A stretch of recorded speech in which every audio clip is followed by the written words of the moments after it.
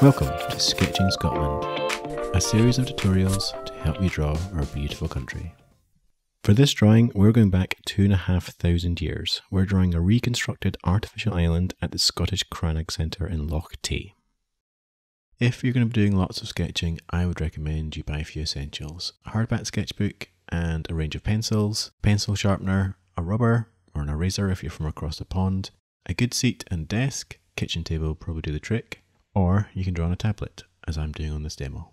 But all you need are the 3 P's: paper, pencil, and a bit of patience. Okay, let's get sketching.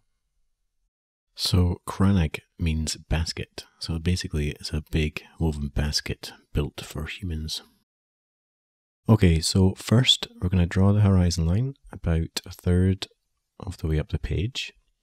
Then we're going to draw a long rectangle and a triangle on top of that. That gives us the basic structure of the crannog. And then we're going to add in a rough wooden fence along the rectangle. So this should stretch from the top of the rectangle to the horizon line. So this crannog was built on discoveries lying in the bottom of the Tay, and you can actually see the team still excavating the original crannog. So they're constantly learning how people lived and the techniques that they used, and everything is reconstructed. The whole crannog, there's no nails, there's no screws, it's all just woven together like a big basket. It's fascinating. And then a series of support sticks, which are going to go under the horizon line, and then run them right across the rectangle. You can make them kind of a bit random, because these are all made out of random sticks. So they used timber just from around the loch. The people lived in the crannog and farmed and hunted around the surrounding area. Talking of which, it's a great area around Perthshire, totally gorgeous. I was born in Perth, so I'm a bit biased.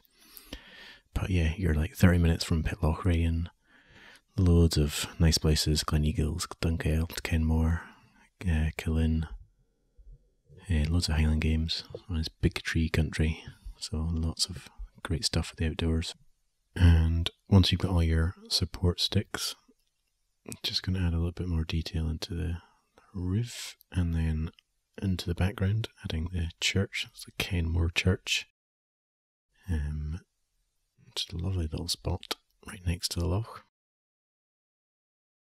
which can get pretty cold, especially in the winters, which is actually the clever design of this crannog.